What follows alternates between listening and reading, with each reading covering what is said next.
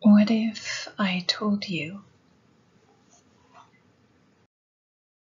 that light is actually electromagnetic radiation released in quantum units? We think of it moving like waves, but it does not. Light emanates from its source in all directions and lessens in brightness and in intensity the further away it travels. Light travels in a straight line, and then it's reflected or absorbed depending on the surface or material that it meets on its path. Reflected light is less bright or intense than direct light. A light meter is used to measure the level of illumination on a surface. But what is actually happening there is the light meter is converting the radiant energy into an electrical current that reveals the strength of electromagnetic radiation. This is even possible because light causes electrons to move. The moving electrons move faster at higher temperatures, causing the intensity of radiation to increase.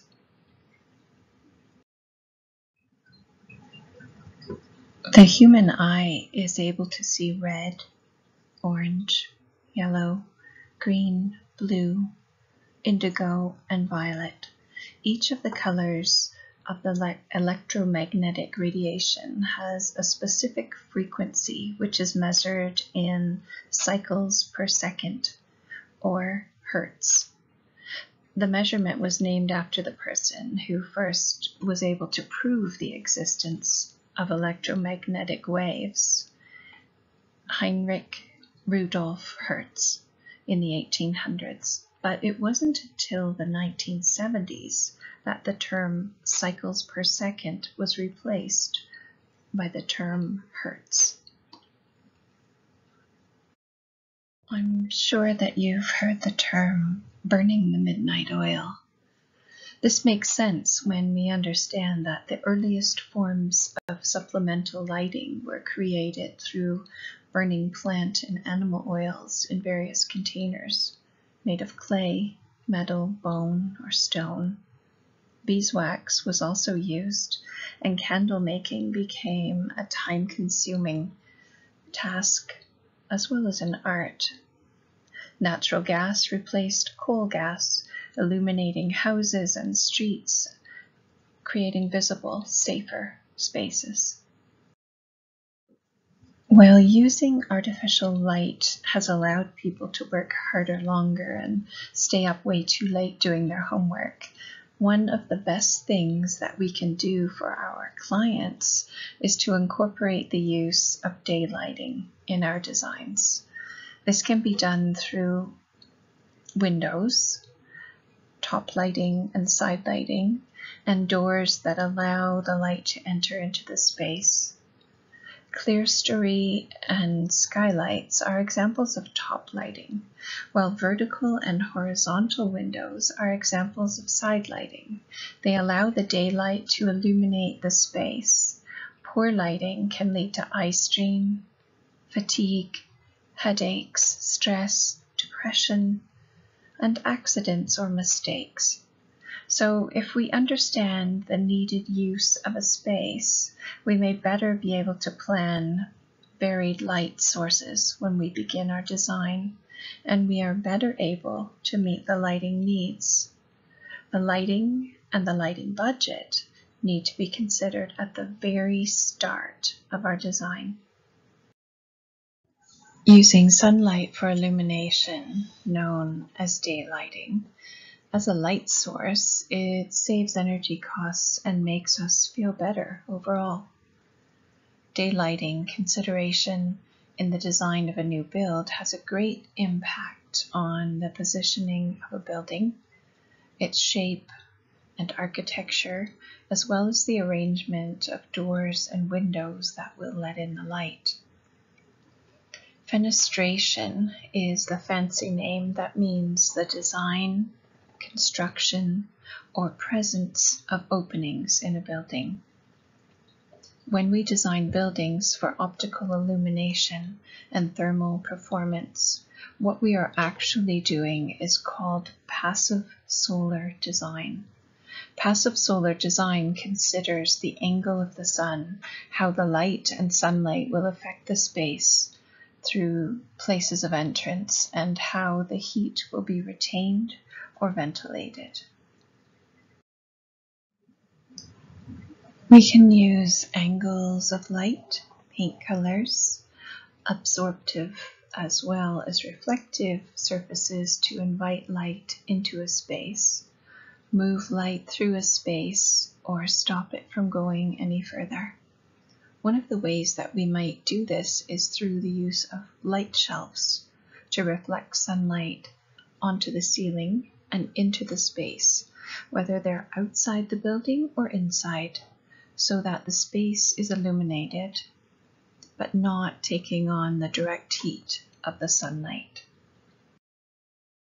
Another way to direct the light, diffuse it, or stop it from entering is through the use of shades, blinds, or window coverings. When the light hits a surface that doesn't absorb the energy of the radiation, it reflects away from the point of impact.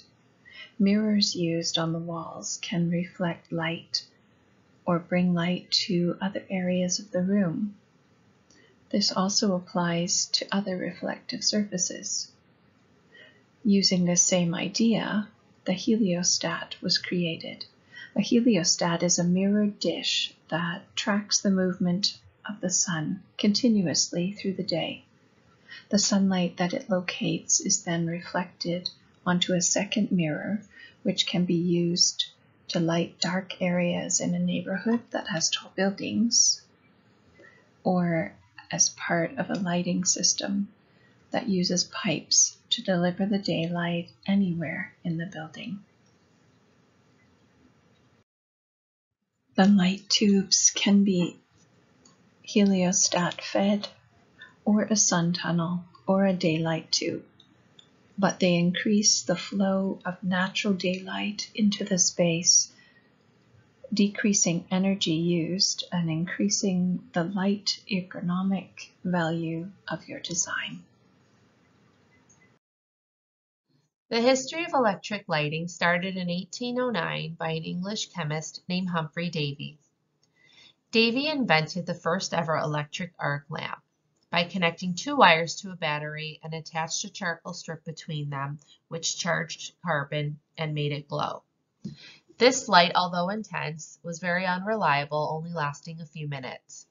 70 years later, Thomas Edison created the first incandescent lamp, invented in 1879. This lamp lasted only 15 hours. Fast forward many years and many inventors later, the high-intensity discharge lamp technology now has a light lasting over 24,000 hours. Until recently, incandescent lamps were the most common light sources used in residential applications. Fluorescent lamps were mostly used in commercial and institutional spaces. Today, LEDs, otherwise known as light-emitting diodes, and CFLs, known as compact fluorescent lamps, are taking over much of the market. High-intensity discharge lights are used to illuminate large indoor and outdoor arenas, such as stadiums and parking lots. There are several types of light source controls. Daylight harvesting is a photosensor that detects levels of daylight and automatically adjusts the output level of electric lighting. This can be mounted to a ceiling or incorporated in a wall switch. Multiple level switching provides two levels of lighting power by controlling lamps independently. Continuous dimming provides less abrupt change created by multi-level switch systems and can work in conjunction with daylight sensors.